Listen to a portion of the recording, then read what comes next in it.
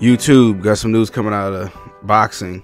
The Jake Paul and Mike Tyson fight, or Mike Tyson versus Jake Paul fight, has now been scheduled to November 15th.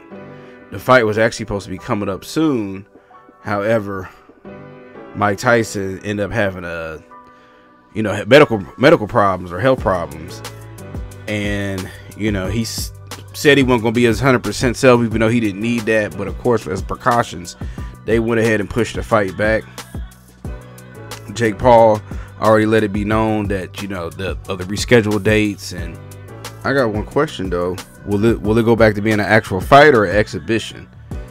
I mean, I'm assuming it's going to be a regular fight, but I don't know. Who knows? Or will the state of Texas still want that to go on?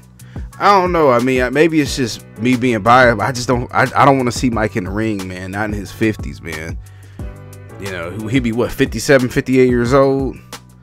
I get it. It's Jake Paul, who's a YouTuber, and as far as just overall ability, Jake Paul is not nowhere near Mike Tyson's level in boxing. But I don't want to see it. You know what I mean? And if Jake Paul knocks him out and stands over him, people are going to forget that that's Mike Tyson that's 57 years old and still think that that's Iron Mike Tyson from the mid 80s to the mid 90s.